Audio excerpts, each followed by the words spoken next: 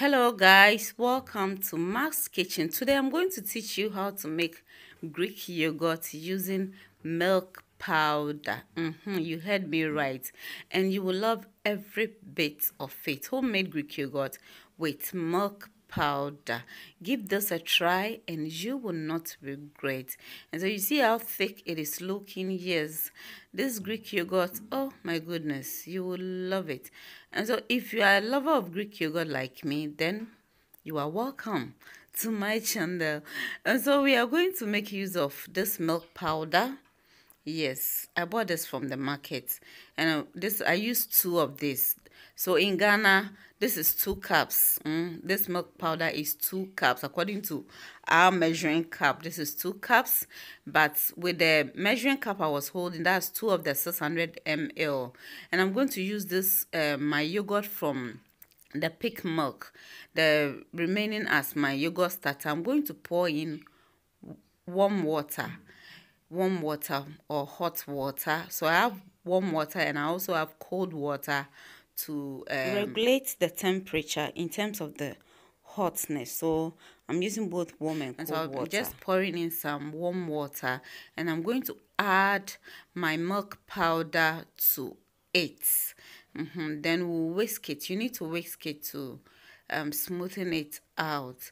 You can decide to put this on fire and then boil it a bit, but I am just using the warm water and cold water, and I'm not going to boil it. But you can decide after mixing it this way, you just put it on fire and then boil it a bit and take it out and allow it to cool down.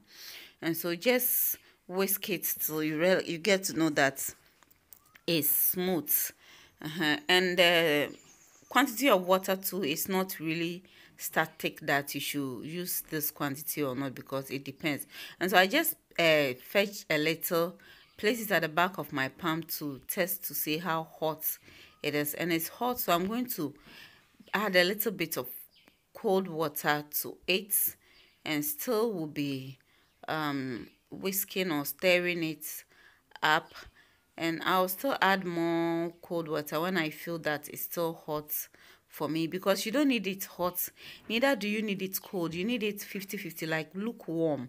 If it's too hot, it's going to kill the culture, and if it's too cold too, it will not work. And so I'm still adding water to it. Adding the cold water because at my time I didn't have enough time to let it wait for it to cool down to that temperature where my fingers can handle. So I'm trying to cool it down with the cold water a bit. But if you have enough time, you can allow it to cool down by itself. So it has cooled down and I'm fetching some into my bowl, and I'm going to add my yogurt starter. This is the yogurt I made from the pig milk. So it should be at a room temperature. So I'm just going to add some. You can add 4 tablespoons to 8 or 5 tablespoons. You can even decide to add up, but hey, just 4 tablespoons will be okay, so that the bacteria will get enough room to grow very well.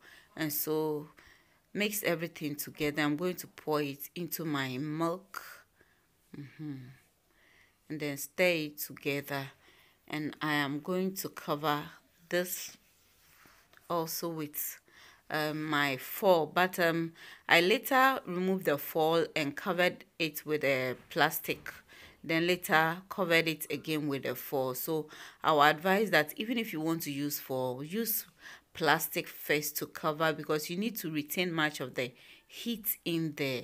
I realized that using the foil alone wasn't enough to retain much of the heat, so I later on checked and then removed the foil and used plastic on it, then later the foil. And so cover it this way. I'm going to tie it with my rope and then keep it in my oven for overnight, so like 8 hours or more. But hey, when you keep it after 8 hours and you check and it hasn't formed the way you want, you can still give it more time. So mine, I gave it more time, more than 8 hours, more than 10 hours.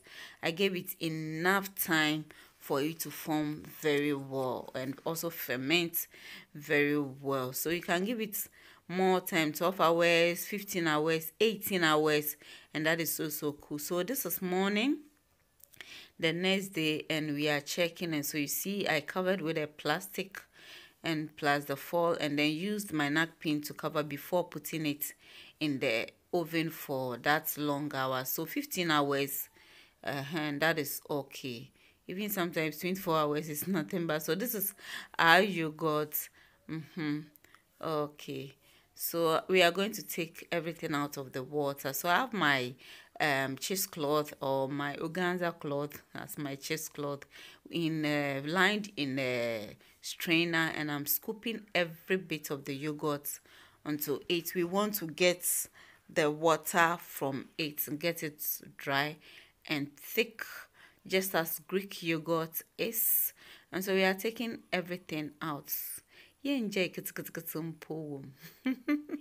Please, if you are here and you have not yet subscribed, consider subscribing, like and share this video, leave a comment. So I'm going to change it. Yes, I'm going to use this and put it in, because I just did something that will be comfortable in my fridge.